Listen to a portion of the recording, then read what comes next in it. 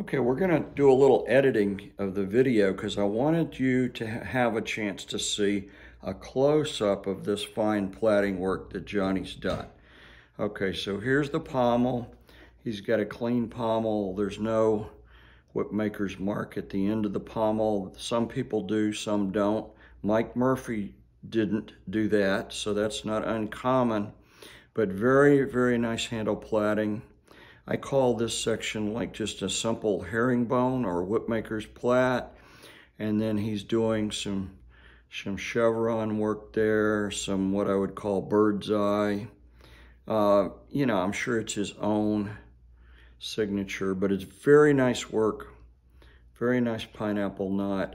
And then if you look at the whipmaker's plait, which is actually my preference for the thong, this plaiting needs to be straight as an arrow, and it is. If we put a straight edge on that plaiting all the way down, that is going to be straight as an arrow.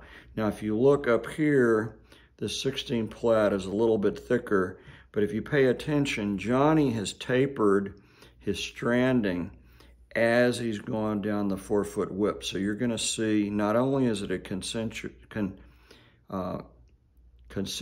taper or continuous taper, but as we come down the whip, that stranding's getting narrower and narrower, a little slimmer and slimmer. That's a very difficult technique to do when you're cutting stranding, but what it results in is it results in you having to drop fewer strands as you're making a whip that's this short. Making a shorter bullwhip is more difficult than making a longer bullwhip, in my opinion, because of that. You have to achieve that continuous taper much quicker. Then you can see the fall hitch is very nicely done. His fall is very trim, very streamlined, and it's about an 18-inch fall, which, as I said earlier, is what I would consider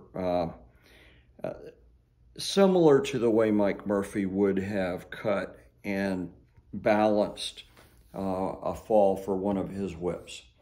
Okay, so very nice example of a 16 plait 2-belly whip coming out of Sweden, and I'm excited about breaking it in. As always, thank you for watching our video.